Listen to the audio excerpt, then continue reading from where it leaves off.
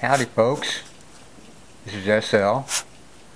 What you see before you is one of my latest preps. This is a clock, obviously. It has alarm bells. It's actually a wind-up clock. No power, no electricity, nothing. You wind it up once a day and it keeps fairly accurate time. There's an adjustment that you can manipulate to keep that time accurate.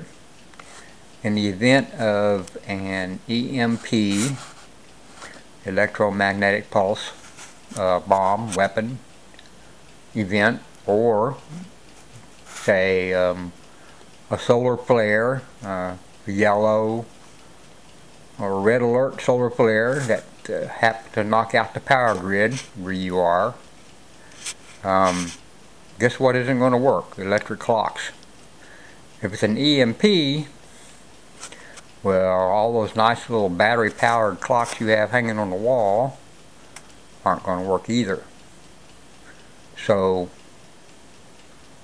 I purchased this from Vermont Country Store. I think it was $30, I'm not sure, but it's worth it. This is something that'll last forever.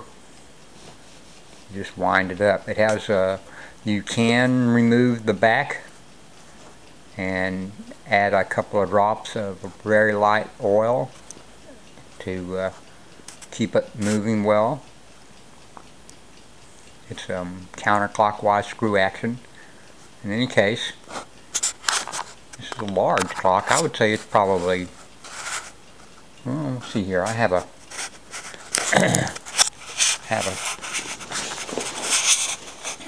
ruler right over here nearby.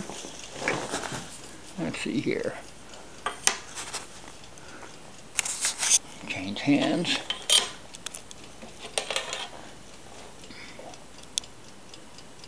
The face of the clock is 4 inches.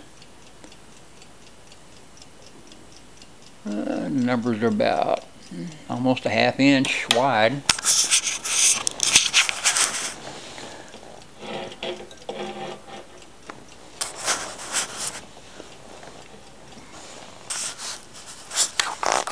In case some of you young folks haven't ever seen a clock like this, it's real easy to work. There's a winder. This is the winder for alarm. It's a separate winder. There's a setting for the alarm.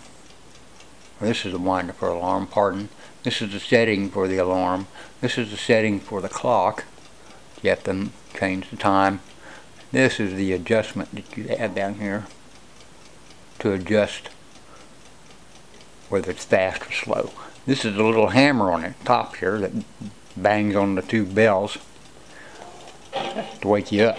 And believe me, it's a loud alarm. I'm not going to set it off. It scares the dog. Poor fella. Anyway, and he's sitting over here near me, so I don't want to scare him.